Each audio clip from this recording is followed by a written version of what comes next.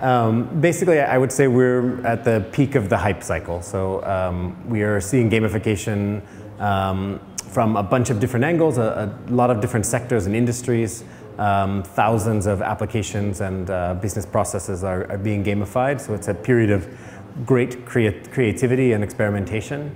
And I would say over the next couple of years, we're going to really start to see which ones are working and which ones aren't. And that's when the real learning kicks in. And we'll be in a period now where some examples are going to work incredibly well, some are going to fail miserably. And if we look closely at those and learn from them, then a couple of years from now, we'll have a sort of stable understanding of what's possible with gamification. And I have no doubt that over the medium and longer term that the potential is enormous.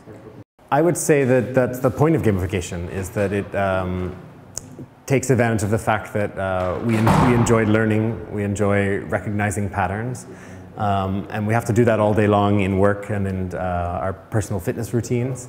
And gamification is a way to make all of those activities more fun. Well, it's I'd say an incredible festival, very well organized, full of interesting speakers in a beautiful city. I'm having a wonderful time.